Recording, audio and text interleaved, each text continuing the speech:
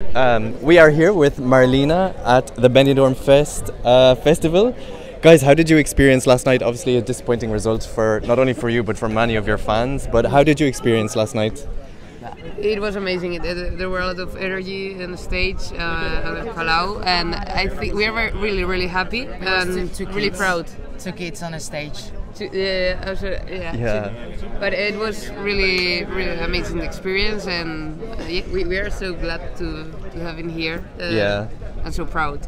I think it was visible on stage that you were actually enjoying it, like you were having fun, like you said, a playground.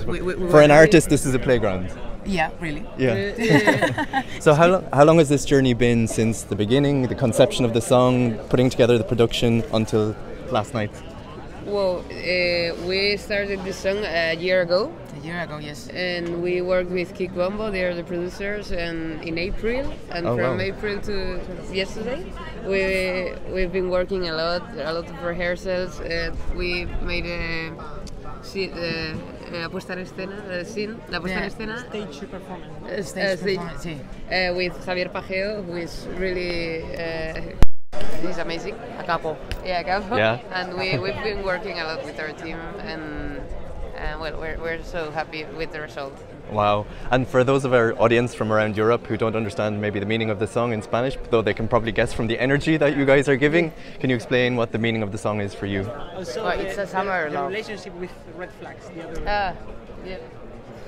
It's a bit... Sí, joder, no sé explicarlo ahora. O sea, En español, está bien.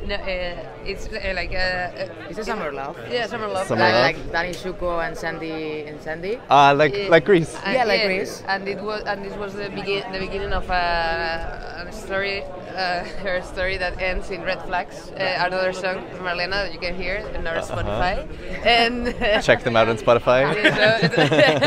So this starts with Amor verano, and it ends in red flags. Okay, I think we can all relate to that. We've all been there before. Yeah. So what does the future hold for you guys? What is next on the horizon? The next week we made a sold out in La Riviera. Ah, in Madrid. Yeah.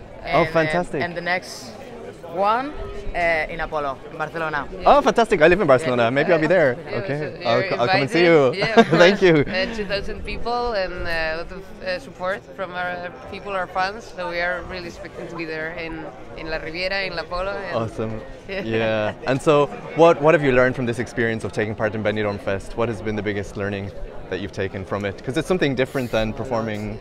There's more technology, more cameras, other things to think about. I think I've learned that we have to enjoy everything, and we have learned how to move better with cameras and with a different... to be patient, to be... ¿Cómo se dice trabajar en grupo? Work in a group, teamwork. Teamwork. Yeah. So. Okay, very good. So for all of your fans around Europe that you've just found, what is your message to them? Where can they follow you? Where can they see you? Where can they find you? Hope you see you guys around the world, in Europe, and de todo el puto mundo, ¿vale? Todo el puto mundo. All the fucking world. Yeah.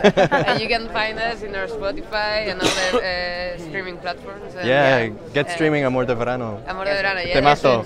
Stream. Okay, gracias. Gracias. Thank you so much.